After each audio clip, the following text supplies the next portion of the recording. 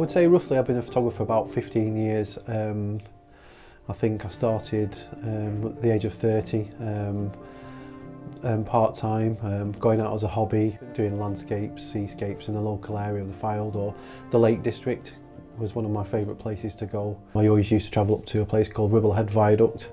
Used to love going there during the day. Yeah, it's a really interesting place.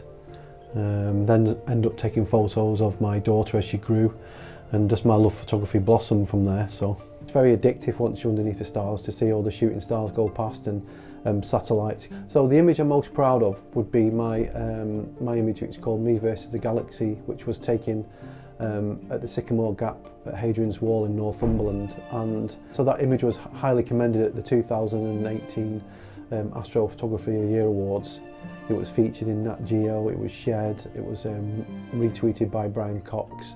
So that was a very proud moment indeed, and the image was on display at the Liverpool Museum, which I managed to take my daughter Maisie to, which was another proud moment. Well, at the moment I'm travelling all over the UK to try and capture images of all over Britain at night time. Now I've got 130 locations to go to, and most cities are heavily light polluted, and I've found that using the Formatt nightscape filter is really helping me, because when I went to Liverpool or I go to Manchester for instance, the glow from the city, if it's cloudy, some of the images are unusable.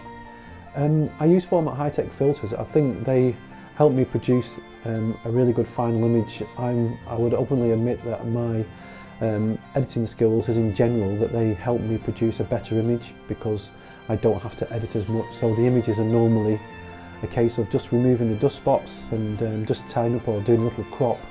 There's very little editing on my final images because I like to try and put into practice actually on location with using the filters.